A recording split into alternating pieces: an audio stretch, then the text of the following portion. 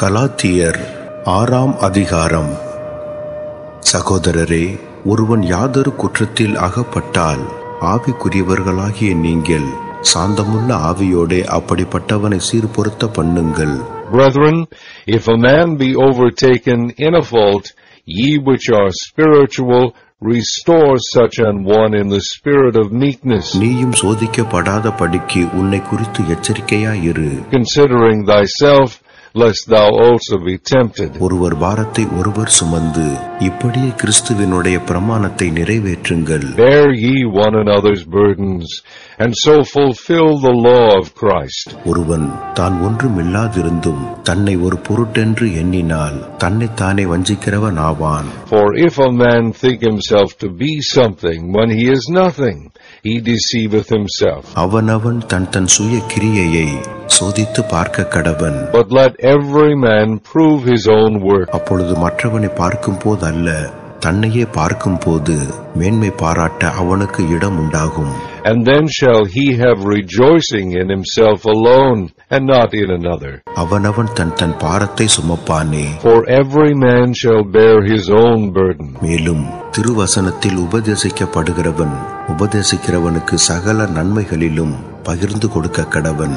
Let him that is taught in the word communicate unto him that teacheth in all good things. மோசம் போகாதிருங்கள். Be not deceived. தேவன் தம்மை பரியாசம் பண்ண ஒட்டார். God is not mocked. மனுஷன் எதை விதைக்கிறானோ அதையே அறுப்பான். For whatsoever a man soweth, that shall he also reap. தம் மாம்சத்திற்கென்று விதைக்கிறவன் மாம்சத்தினால் அழிவை அறுப்பான். For he that soweth to his flesh shall of the flesh reap corruption. ஆவிக்கென்று விதைக்கிறவன் ஆவியினாலே நித்திய ஜீவனை அறுப்பான். But he that soweth to the Spirit shall of the Spirit reap life everlasting. நன்மை செய்கிறதில் சோர்ந்து போகாமல் இருப்போமாக. நாம் தளர்ந்து போகாதிருந்தால் ஏற்ற காலத்தில் அறுப்போம். Let us not be weary in well-doing, for in due season we shall reap if we faint not. ஆகையால் நமக்கு கிடைக்கும் சமாதானத்திற்கு தக்கதாக யாவருக்கும் விசேஷமான விசுவாச குடும்பத்தார்களுக்கும் நன்மை செய்ய கடவோம். As we have therefore opportunity, let us do good unto all men, especially unto them who are of the household of faith. என் கையெழுத்தாய் எவ்வளவு எழுதினேன் என்று பாருங்கள்.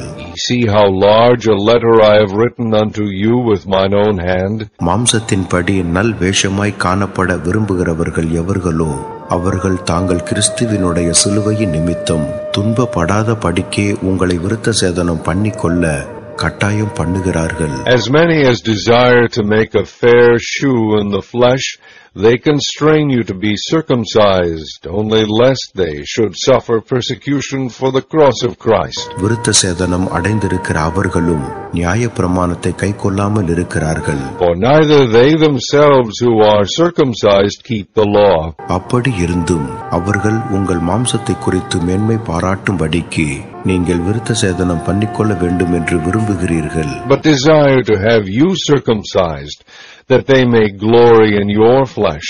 நானும் நம்முடைய கர்த்தராகிய இயேசு கிறிஸ்துவின் சிலுவையை குறித்தே அல்லாமல் வேறொன்றையும் குறித்து மேன்மை பாராட்டாதிருப்பேனாக.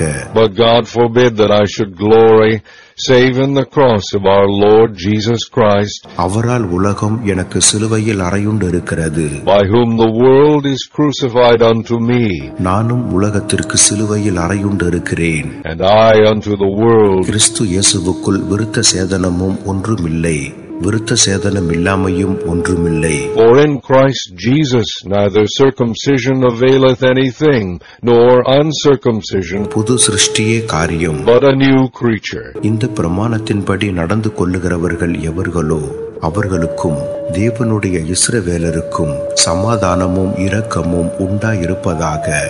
And as many as walk according to this rule, peace be on them and mercy, and upon the Israel of God. இனிமேல் ஒருவனும் எனக்கு வருத்தம் உண்டாக்காதிருப்பானாக. Henceforth let no man trouble me. கர்த்தராகிய இயேசுவினுடைய அச்சடையாளங்களை நான் என் சரீரத்திலே தரித்துக் கொண்டிருக்கிறேன். For I bear in my body the marks of the Lord Jesus. சகோதரரே, நம்முடைய கர்த்தராகிய இயேசு கிறிஸ்துவின் கிருபை, the grace of our Lord Jesus Christ, உங்கள் ஆவியுடனே கூட இருப்பதாக. be with your spirit. Amen. Amen.